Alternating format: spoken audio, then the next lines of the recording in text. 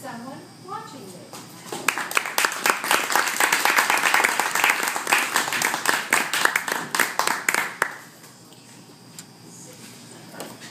Thank you, Madam President. We didn't wait for everyone to settle down. Guest Toastmasters from our just fellow hello. clubs in the area. Is someone watching me? That's where you should Last start. Tuesday, I was awakened in a small, dingy, very unattractive hotel room in Wasi, Ghana, West Africa. And I leaped out of bed when I remembered that today we're going deep into the bush forest. And so I prepared myself and ran downstairs and threw our backpacks into the trunk of the small blue BMW 318i, version 1993. We jumped into the car. We're so excited about our day.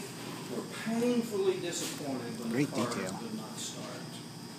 So we got out and three of us pushed the car across the courtyard. The driver popped the clutch. It would not start because there was not enough room to move the car forward. So we pushed it back up the hill again, opened wide the double creaking metal gates into a dusty, hot, dirty street. That's a triad. Which was inclined downward, which was perfect. So we pushed the car out, got behind it, got some speed.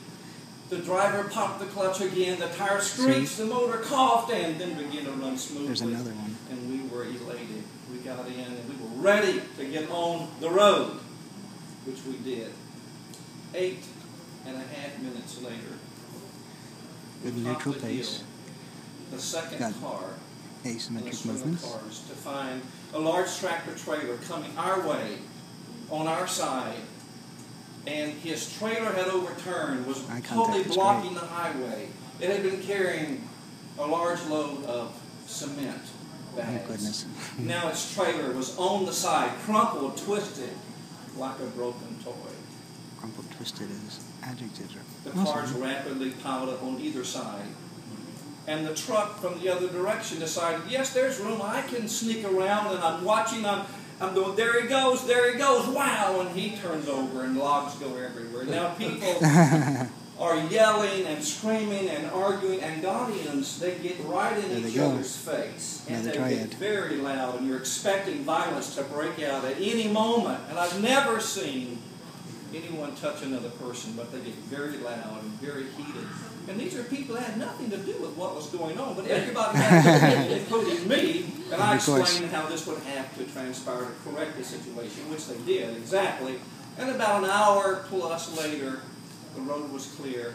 We got back in the car and headed toward the deep bush. That was a long interval. Suddenly I was startled by a question. What would have happened if our car had started immediately that morning when we were preparing to leave? It's highly likely we could have topped that hill at a high rate of speed with no place to go, no way to evade, no options. We could have found ourselves right in the middle of that scene. I would not be speaking here tonight. Oh, that's a nice gesture for the gesturing to self. If somebody watching over me, and I said, yes, I believe so. On Wednesday, we're making a trip to another area, and we stopped for fuel, which, by the way, is $16 a gallon. That makes you feel better. And I'm in the back seat. My place of honor is in the front, and everywhere I go, they insist I ride in the front. I insist I ride in the back because there's more room. Nice shot. And I can enjoy myself. So I'm sitting in the back seat, and usually the first thing I do when the car stops is I quickly roll the window down to allow any breezes that might be available to gently waft through the car. And for some reason, no apparent reason, I didn't roll the window down.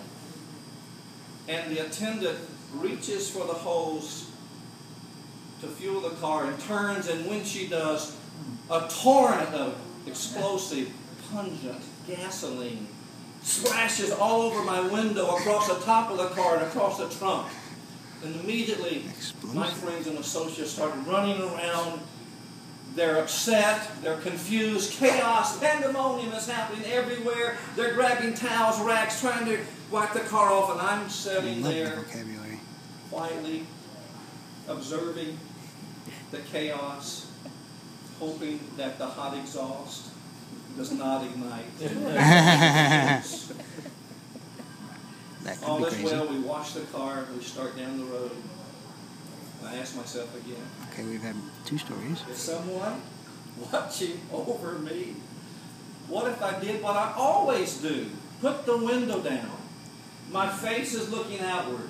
Can you imagine the full load of gasoline in my face, on my clothes? I have a phone charger.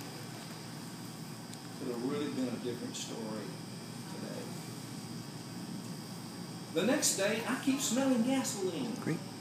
And I say to my host, I know we washed the car. Maybe we need to wash the tires. Maybe if the tires are smelling. It was a long road trip, 5 or 6 hours. Finally, I'm laying down in the back seat. If you can imagine, the seat is like this. I'm laying down in the back seat with my pillows, and I'm trying to get some sleep on this very dark, dusty, bumpy road all the way back to a crop. And the gasoline is just smelling stronger and stronger. And the next day, while an associate of mine and myself were looking at some equipment, our driver took the car up to a little shop.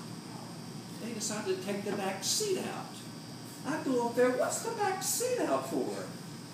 Because the fuel pump is right under where I'm sitting in the back seat. And they take the top off and gas is leaking out of the fuel pump. Okay. I'm thinking, sure I'm glad I didn't drop a joint down there. Whoa, that was out of it. Someone is watching over me. Recently, my oldest son said, Dad, you know, you can't keep doing this. Eventually, the law of averages are going to catch up with you. You should go to Mindanao. Kidnapping is a business. You go here, you go there. And, you know, I plan to live another 43 years. That will put me at 103.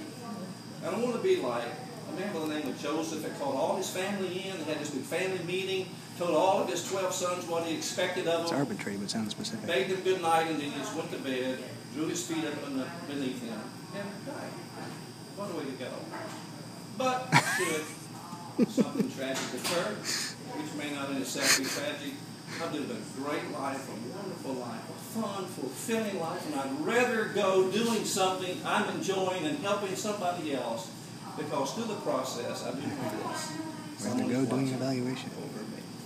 Thank you, Madam President.